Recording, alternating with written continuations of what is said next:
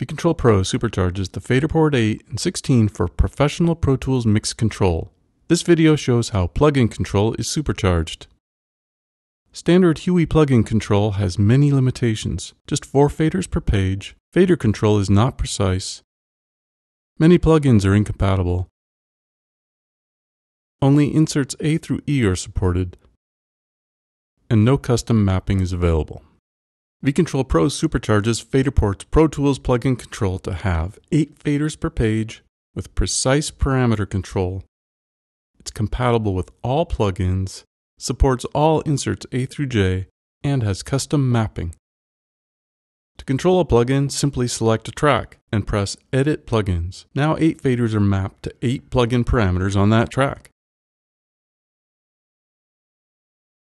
Use the Strip Select button to cycle through inserts to change the plugin you want to control.